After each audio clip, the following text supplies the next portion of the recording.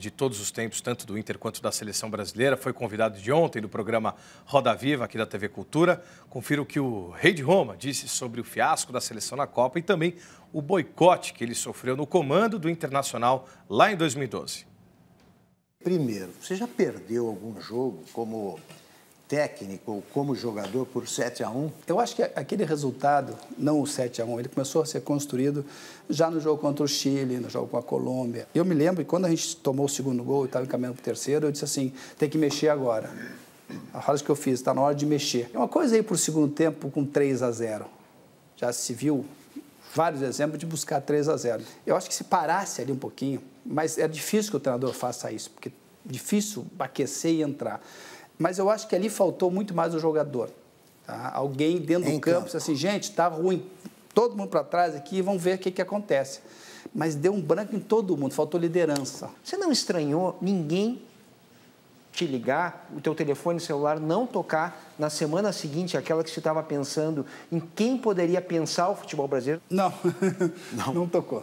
Mas a gente fica pensando, será que o Tite, o pessoal que hoje está na CBF convidaria o Tite, na medida que o Tite tem uma relação com o Corinthians, que é do André Sanches, que foi politicamente contra a atual direção, de repente, se o Gilmar assumiu e convidasse para treinar, eu acho que eu seria muito criticado. Assim como o Gilmar foi e o Dunga também. Né? Eu não vejo a mínima vontade das pessoas que comandam o futebol em produzir uma mudança.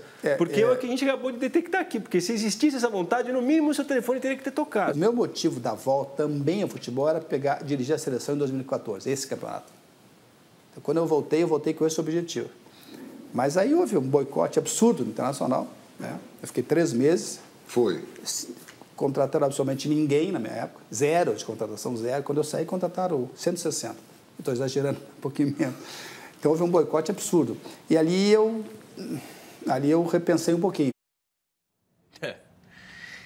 Ele expôs um pouquinho ali, né, o Falcão, falando desses problemas que os clubes enfrentam com os treinadores. E, de fato, eu fui até buscar ali alguns jogadores que ele indicou à época, depois de 3 meses, depois de cerca de 1 mês, foram procurados pela diretoria do Internacional. Foi corajoso o Falcão de falar isso. Não, mas também a situação dos técnicos, assim, a atitude da CBF de chamar um Dunga, que não tem tradição de técnico na base, não surgiu treinando, nada, entendeu? É jogar no lixo o trabalho de gente muito séria que está ralando dia a dia, treinando equipes da base e que não consegue subir, não consegue chegar, porque não tem lobby, não tem nome, não faz parte da curriola. Exatamente. Marcelo Oliveira, que foi técnico com o Cruzeiro, campeão brasileiro, e tantos outros treinadores também. Acho o Falcão um nome excelente aí para a gente pensar a curto prazo.